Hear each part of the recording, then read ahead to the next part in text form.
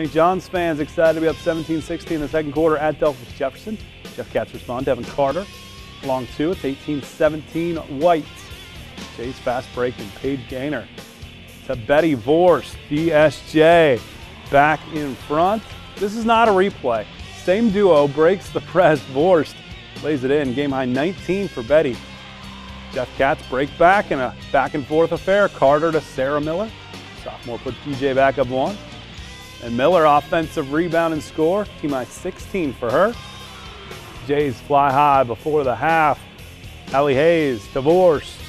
4-point lead for the Blue Jays. They win at 54-47. More girls.